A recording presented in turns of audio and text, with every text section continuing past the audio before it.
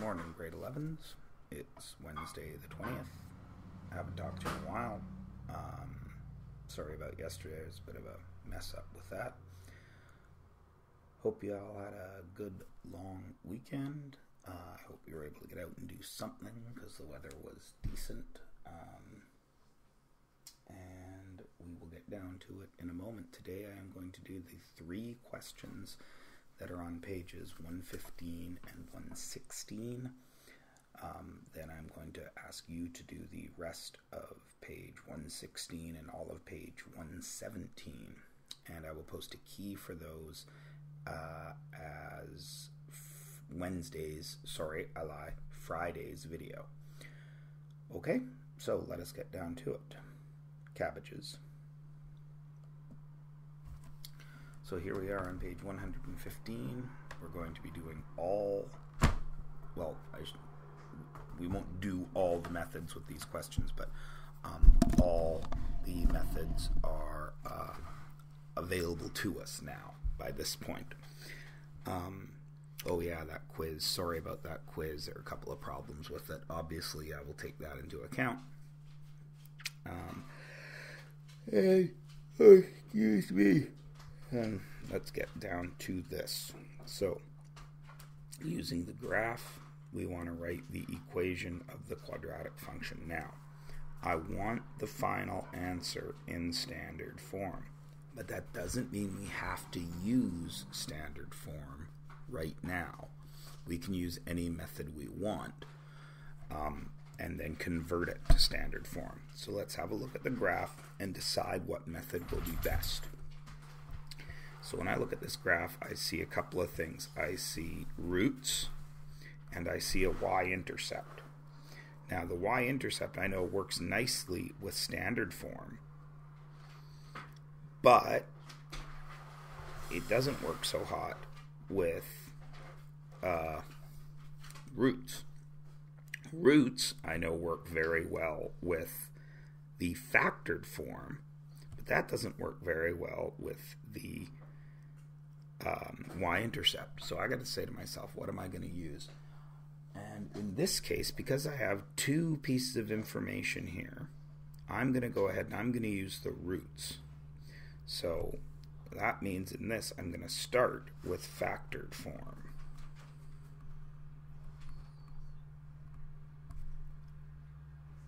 No, go ahead. All right. Factored form is y equals a, x minus p, x minus q, and p and q are the roots. So I can go ahead and write y equals a, x minus 2, and x minus 4. Then I tidy that up. Y equals a, x plus 2, x minus 4. Now you might be saying to yourself, we still can't do this because we have 1 variable, 2 variables, and 3 variables. Aha! We do not, though, because right here is an x and here is a y. And right there is a y and there is an x. So I can put 0 there, 0 there, and negative 16 there. And all of a sudden, I'm able to find a. So I have negative 16 equals a, 0 plus 2 times 0 minus 4. So then, negative 16 equals a, 2, negative 4, negative 16 equals negative 8a, so a equals 2.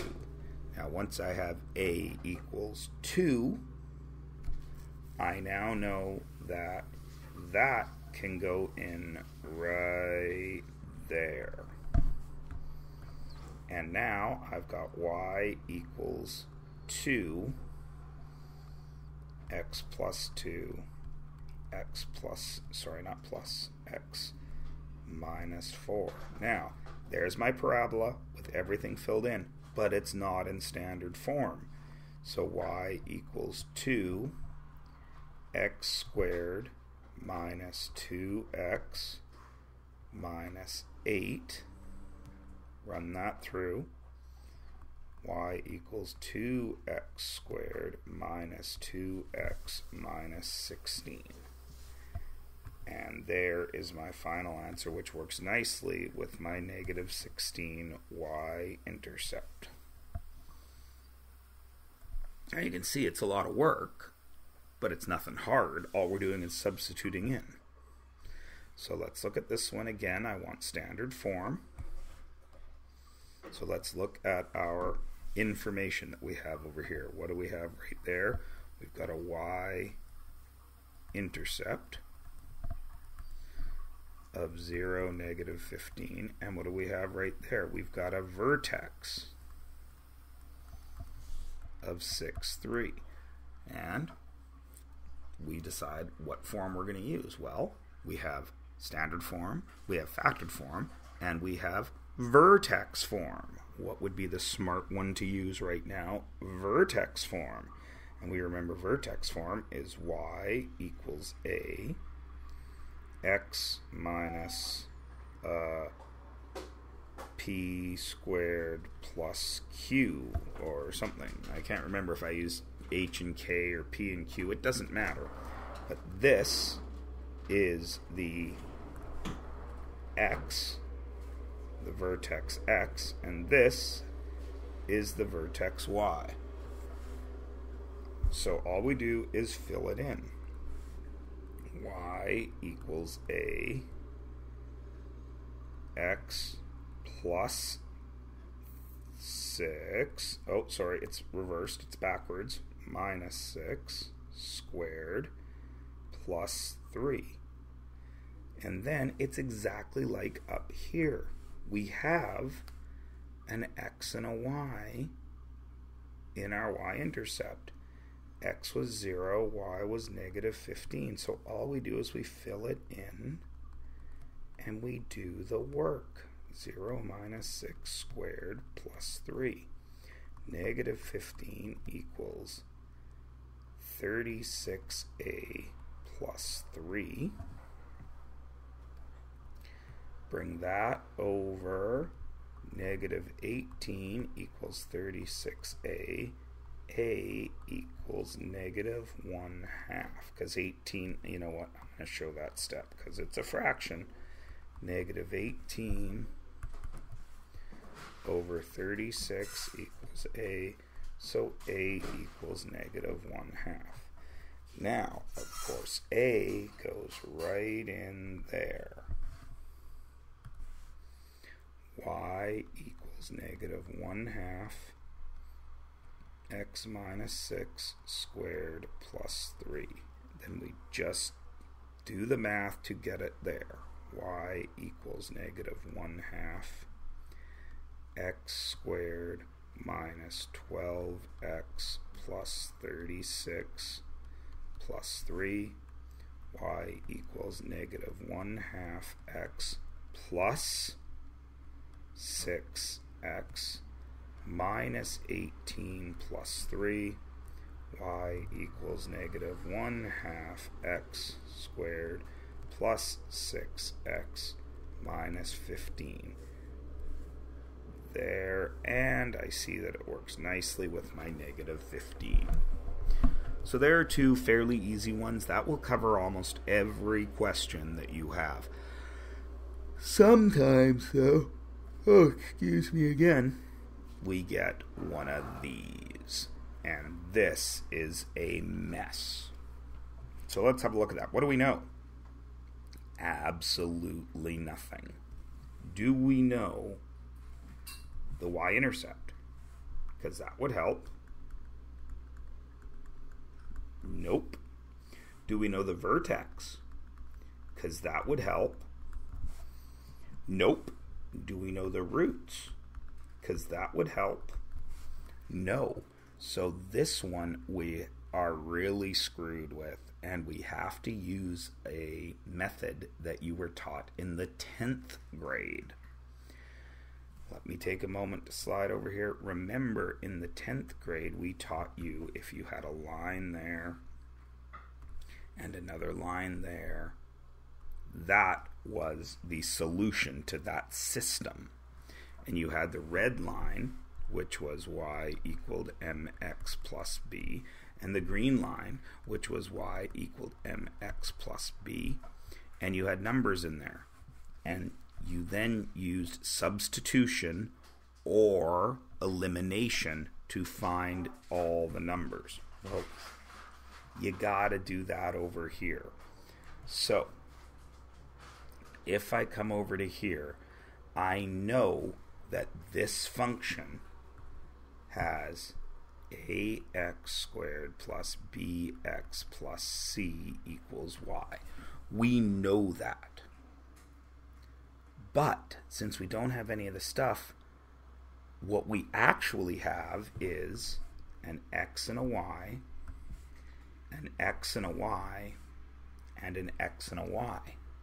So if I write this function out, 9 equals a negative 2 squared plus b negative 2 plus c. And then I rewrite that again as 4a, right? Because negative 2 squared is 4, minus 2b plus c equals 9. There is an equation, right? So now that we know that, just to save room, I'm going to erase this, and I'm going to bring this red equation right over to here. Now, that covers the red one. Now this blue one, I got 4 and 3. So this blue one is going to be 16a, right? Plus 4b plus c is going to equal 3. And lastly, the green one, I'm going to have 4a plus 2b plus c equals negative 7. There's my 3 equations. Now, all I got to do is isolate one of the variables so I can get rid of it. So now notice, in the blue and the yellow equation, I got 2b and I got negative 2b. So, if I add the blue and the yellow equation, I get this. I get 8a, the b's disappear, plus 2c equals 2. Right? Now b is gone. Now watch. If I move this 8 over here, I get 2c equals negative 8a plus 2. If I divide everything by 2, I get c equals negative 4a plus 2. That is c. What do I see right there, and right there? I see a c. So my new red equation is now 4a minus 2b plus c, which is negative 4a plus 2 equals 9. So that becomes 4a plus negative 4a. Hey, the a's disappear. Negative 2b plus 2 equals 9. So negative 2b equals 7. So b equals negative 3.5. So now I know b. Excuse me one moment, something's going on here. Okay, I'm back. There was some hassle in the kitchen. 3.5. That bothers me, so I'm going to check my work really quickly, and I am looking at it right now, and I'm seeing that's a problem, because, of course, 2 divided by 2 is 1. Sorry, ladies and gentlemen. So this should be a 1. So this should be a 1, which equals 9. So negative 2b should equal 8. So b equals negative 4. So now I have b equals negative 4. So now I can choose any equation I want. For example, I'm going to use this green one right here. So 16a plus 4b, negative 4, plus negative 4a plus 1, because that's c, equals 3. So that's 16a minus 16 minus 4a plus 1 equals 3. 12a minus 15 equals 3. And then 12a equals 18, and a equals 1.5. Well, again, sorry, 18 over 12, which is 1.5, or 1.5. So, sorry, we're back. So, now I know a is right there. Now I know b is right there. The only thing I don't know is c, because c equals negative 4a plus 1. But I know a is 1.5. So c equals negative 4 times 1.5 plus 1. C equals negative 6 plus 1. C equals 7. So here's my equation. A, B, C, Y. A, B, C, Y. So A is Y equals A is 3/2, or 1.5, or 1.5, however you want to write it. X squared. Plus B is negative 4. So minus 4x plus C equals Y. And there is my final answer.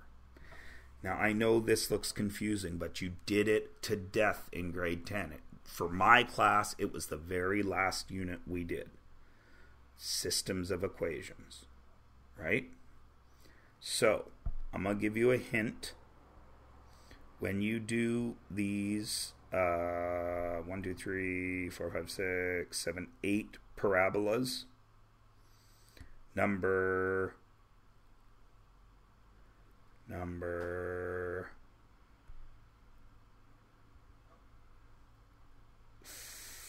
5.